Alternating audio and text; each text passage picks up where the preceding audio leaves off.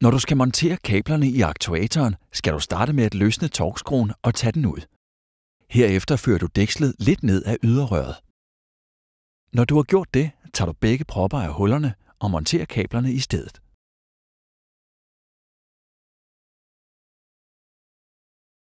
Herefter fører du dækslet tilbage på sin plads og spænder torkskruen igen.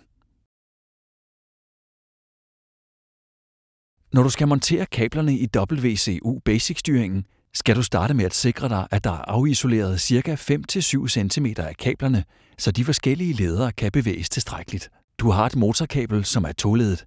Her skal du bruge begge ledere. Du har et signalkabel, som er 6-leddet. Her skal du beholde den røde, sorte og violette. Resten klipper du af. Når du skal montere ledningerne, føres de først ind i den respektive forskroning, som spændes.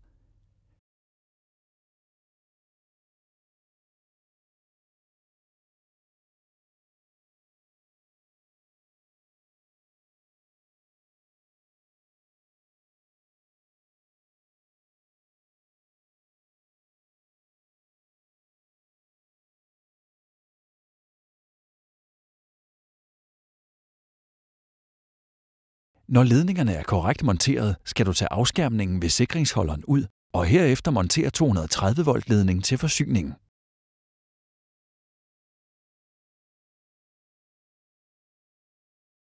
Isæt afskærmning igen. Du har nu tilkoblet styringen til forsyningen og aktuatoren.